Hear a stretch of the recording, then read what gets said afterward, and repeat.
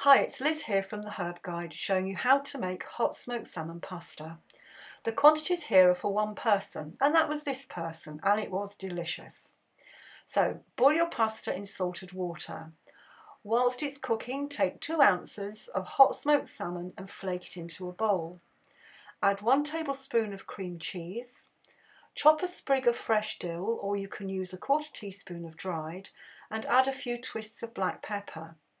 Mix it all together and taste for seasoning. When the pasta is cooked, drain it but reserve a little of the pasta water to slacken off the sauce. It will be quite thick. Return the pasta to the hot pan, add the sauce and stir it in. At this point, add a tablespoon of pasta water if you need to. Serve immediately with a sprinkle of dill if you like.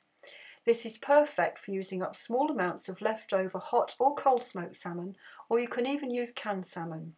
This is one of my very best meals and it's ready in 10 minutes. Thanks for watching. I hope you found the video useful. Give me a thumbs up, leave a comment, subscribe. Come visit me at the Herb Guide and let me take the mystery out of herbs for you. See you next time.